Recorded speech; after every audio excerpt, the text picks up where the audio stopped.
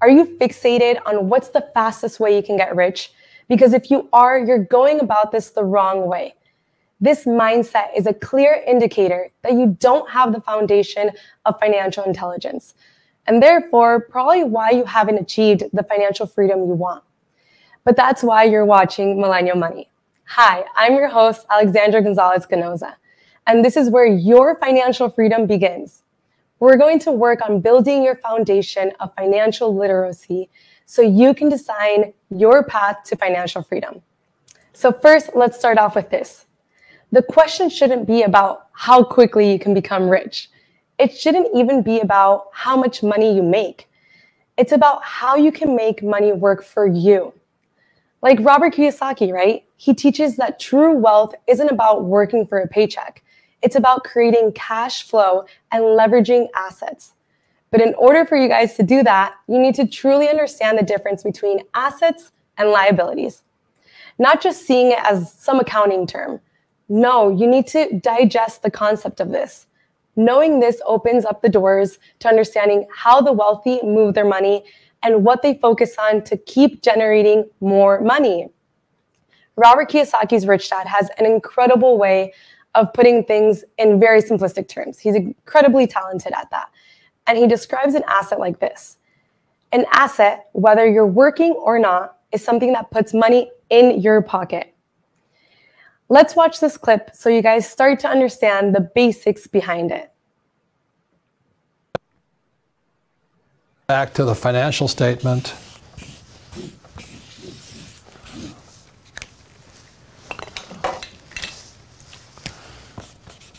Income, expense,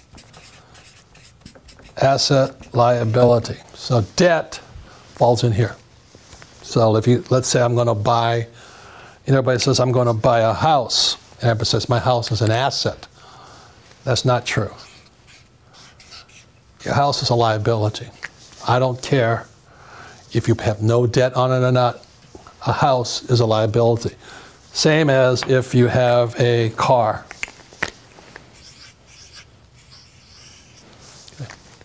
A car is a liability. And the reason for that is, as we talked about earlier, the 6 words that are basics of financial education, financial intelligence. Income, expense, asset, liability. And the 2 other words are cash flow. So when you look at the average person, they have a job, money comes in here, they pay for their house, and the money goes to a bank through a mortgage. So it's not an asset because the cash is flowing out, so it's a liability. So the definition of liability, does it take money from your pocket? And for an asset, does it put money in your pocket? Guys, it's that simple. This is how the rich make money even while they're sleeping, and how they keep getting richer. Even Kim said it before. This concept is what led her to find her first investment, and then she just kept applying it over and over again, which scaled her from 1 property to 8,000 properties. Yes, finding the first investment takes, of course, a lot of studying, but once you nail the process, it's like clockwork. It's similar to learning how to ride a bike or, I don't know, making coffee for the first time. You know, you have to focus on pedaling, on balancing, on looking at the objects ahead, but then it's like clockwork, right? It's effortless. And so once you do it, you can do multiple things at once, right? Or even while you're sleeping, quite literally. So now let's figure out why the distinction between assets and liabilities is the most important lesson. Let me ask you this. If you stopped working today, meaning you stopped receiving a salary, from where would your money flow into your pocket? Would money even keep flowing into your pocket? Maybe you're thinking from nowhere, or I'd have no money flowing in.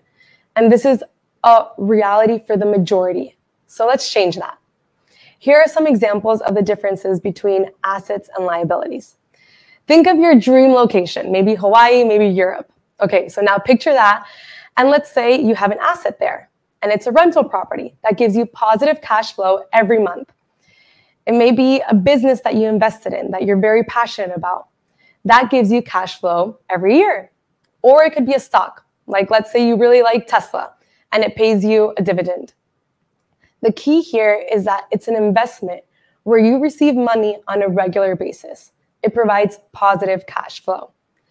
To make this super simple, unless something is putting money in your pocket, it's not an asset, it's a liability. Contrary to an asset, and in layman's terms, a liability is something that takes money from your pocket. So if you stopped working today, your car would take money from your pocket each month through car payments, gas, which we know is not cheap right now, and maintenance. Your home, contrary to popular belief, is not an asset, it's a liability. It would take money from you each month in the form of a mortgage payment, property taxes, insurance, and the upkeep that comes with the house. These all provide negative cash flow. If you look at the budget of a poor person or someone stuck in the middle class rat race, you'll see that it's full of liabilities and it has no assets.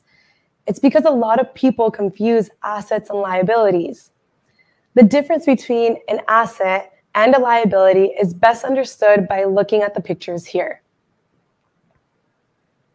You see, there's 6 words that are basic to financial education and financial intelligence: income, expenses, assets, and liabilities. And the other 2 words are cash flow. Here we can see the cash flow of the middle class versus the rich. So let's look at the average person, the middle class, and how their money moves. That's the chart on the left, right? They receive their paycheck, which falls under the income column. And then under liabilities, they have things like their house, a car, student loans, and then they pay their expenses, like their mortgage. So all their money goes to the bank. It's a liability for them, but an asset for the bank. But now on the right side, we see the patterns of a rich person and how their cash literally flows. They have rental properties under the asset column, which put money into their pocket, and that's how they make their income. And while the middle class use debt to create expenses, the rich understand the concept of assets and liability. They use debt to finance their assets. So debt just makes them richer instead of poorer. So very simply put, the rich don't work for money in the form of income like employees do. Rather, the rich invest their money in assets that put more money in their pockets, such as real estate, stocks, bonds, commodities, and notes, and intellectual property. So if you want financial freedom, true freedom, it's time to shift your focus. Pause the video now and draw your own cash flow pattern. Where does your income flow? Where does it come from? And where is it flowing to? Is it flowing to a liability or an asset? For example, the cash flow from my rental property pays for my expenses like things that I love to do, right? Traveling or getting my nails done like I did today. Or, Robert, he once wanted a Ferrari, and we know that's a tremendous liability. But first, he found an asset that could pay for this liability. Most people are taught to look at just their income, to get a job, work hard, and work endlessly for a raise. Or if you work on an hourly basis, then you probably put in more hours or increase your hourly rate to make more money. The focus is always on income, income, income. So this is what's called ordinary earned income, increasing your salary, wages, or commission. The truth is, as long as you put your focus and attention there, you'll be working for that income your entire life. The lights come on when you realize that the key to financial well-being is not to focus on acquiring income, working longer hours, getting a second job, but instead focus on acquiring assets. The key to financial freedom is to focus on acquiring assets, more and more assets. You'll begin to ask the important and right question, not how fast can I get rich, but what new assets am I building today? This mindset will kick in once you focus on this. Once I got my first investment, I kept looking at where I could put my money to keep generating more money. Rather than seeing my money sit in the bank, I want to see it cash flowing. If I see it just sitting there, it stresses me out, and I need to figure out how to make money generate more money for me. It's a different way of looking at the world. How many times have you wanted something? Maybe it's a bigger house, a nicer car, a designer outfit or watch, Or I don't know, one of my biggest pleasures in life is being able to treat my family members to things that they like, or surprise them with gifts that they've been wanting, or help them out when they actually really need it.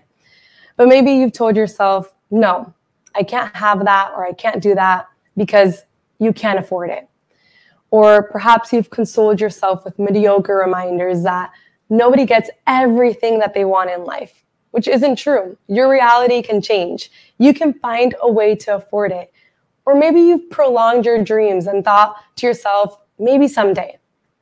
It's this mentality that we're taught to just settle for a reality we don't want, instead of finding a way to achieve that reality and living the life of our dreams. This is why I'm so passionate about this topic, because understanding how to utilize assets to your advantage can change all of that, just like it did for me and my family. For example, years ago, Kim Kiyosaki, she found something she really wanted. It was a beautiful 60-foot long sailboat.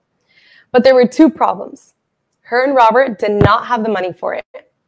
And number two, they knew that owning a boat was a giant liability, or at least that's what they thought. But she really wanted this sailboat. So she began to do a bunch of research on ways that would allow them to purchase the boat and turn it into an asset. Instead of just letting it sit on a dock in Hawaii and writing checks out every month to pay for their maintenance and the loan on it, they put the boat into a charter company. When they're not enjoying the boat, it was chartered throughout the Hawaiian Islands. And when they do want the boat, it's all theirs to enjoy. Now envision the income statement and the balance sheet. The cash flow from the charter business, the asset, pays for the expense of the boat.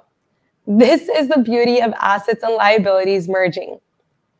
When adjusting your mindset, keep the financial golden rule.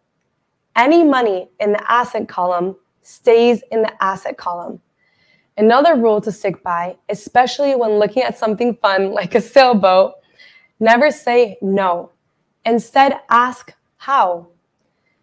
If you want a Ferrari, maybe you Turo it and you start renting it. But then you enjoy it the weekends you want it. Maybe you love Italy, so you invest in a property there. That's something I would love to do because I've been wanting to visit Italy. And you have it rented, right? It cash flows, and then you get to visit your property, which, by the way, that travel expense can then turn into a tax deduction since you have the property there. But I'll link that video that explains that in the description. By shifting your mindset from I can't afford this to how can I afford this, you can literally change your entire life. The liabilities you want can actually make you richer as you get creative with finding ways to afford them by creating or investing in cash flowing assets. The most important lesson to take from this video is the reason people get in trouble financially or never get ahead in life is that they have liabilities that they have been led to believe are assets, just like your house. Your house is not an asset, but we're taught that it is. Your house only takes money out of your pocket.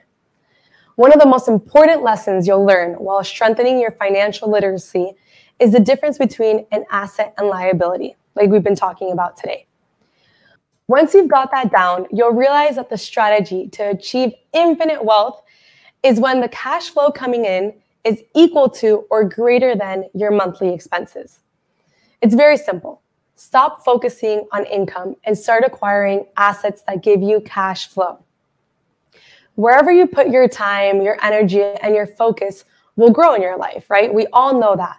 So if you want to achieve your financial dreams, you want to put your time, energy, and focus on acquiring assets.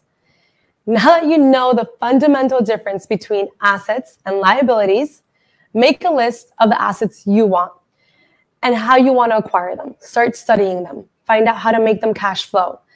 This will help you create the life you were meant to live, the life you love because it is possible and because you can afford it. Today is the day your journey to financial freedom starts.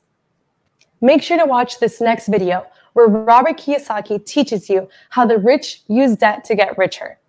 Thank you guys. Here's to a life full of assets.